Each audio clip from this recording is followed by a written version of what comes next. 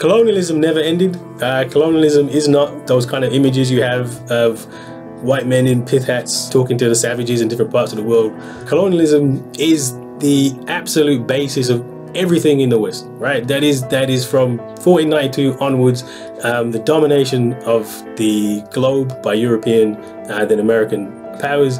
That's what colonialism is, and if you look, you can see very clearly that that is still what the world is today. I am Kehinde Andrews, Professor of Black Studies at Birmingham City University and author of The New Age of Empire, How Racism and Colonialism Still Rule the World.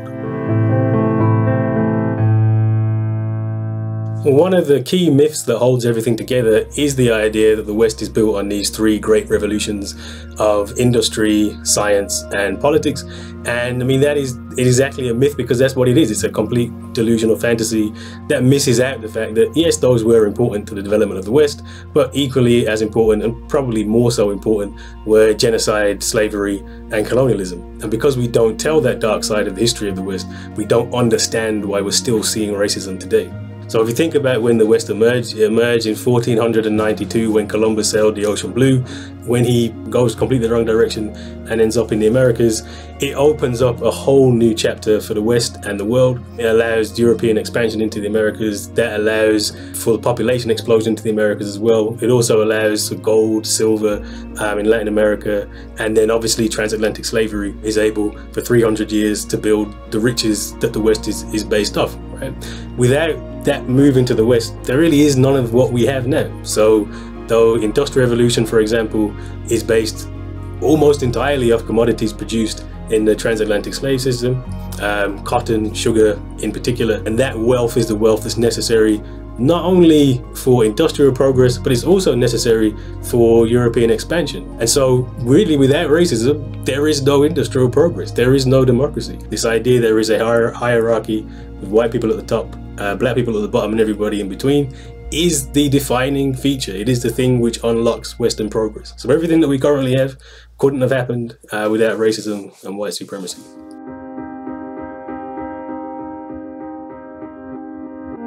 The New Age of Empire refers to the current moment we are in a system of Western imperialism or white supremacy. This age is deeply connected to the other ages, and the same logic that applied then applies now. White lives in the West are valuable, and those of black and brown in the underdeveloped world can be exploited for labor, resources, etc., etc. There's been a shift since the Second World War where things look a lot different, but actually are really, really the same.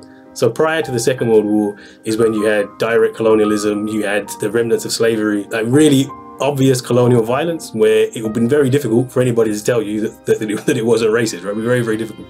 After the Second World War, the European empires essentially collapse, right? Because there's lots of protests, there's movements, there's liberation movements, and they collapse. And so because of that, it looks like there's more freedom, right? You have independence in African countries, Asian countries. You even get race relations legislation in places like the UK. So it looks like there's been this big shift, this big moment. There's universal human rights, there's the United Nations, etc. But actually, this is just a new age of the same old thing. The same logics apply. The best way to explain this would be global inequality. If you do GDP per capita, which is, the best measure of global inequality, you can see very clearly that Africa is the poorest part of the world, where most black people are, and the West, where white people live, is the richest part of the world, and then there's this hierarchy in between. So even today, we can see the global economy is based deeply on those old logics of empire. So to say the new age of empire is just to explain that this is just a continuation of what has been happening since 1492. I mean, the stat which I always come back to is that a child dies every 10 seconds because they don't have access to food, right? Like literally, a child dies every 10 seconds because they do not have proper access to food and water. All of those children are black and brown. If there's one thing that will say like what gives you the most life chances is where you are born. If you are born in the underdeveloped world, if you are born at the bottom of the totem pole, particularly parts of Africa, your chances of literally surviving, of life and death, are so far removed from if you're born in the UK, the West, America, etc., etc. That's the biggest form of inequality.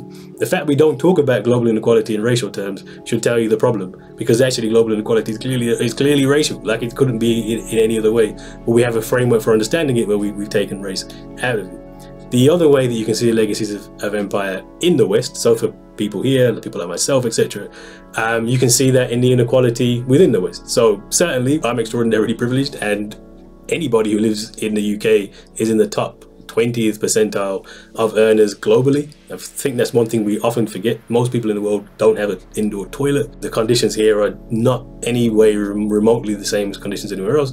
But when you are in the West area, you can still see that same hierarchy. So that black at the bottom, white at the top, and everybody else in between, very, very, very clear. If you look at something like the racial wealth gap, if you look at educational attainment, if you look at even the experiences of privileged people like black professors, you can see there's a very, very, very disadvantage.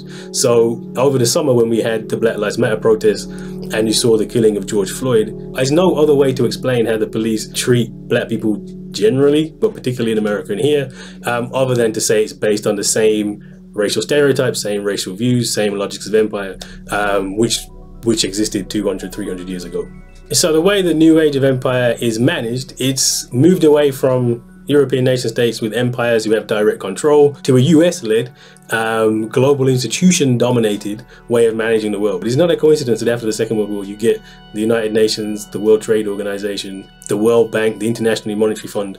All these things are set up to say, well, look, how are we going to manage the next phase of empire?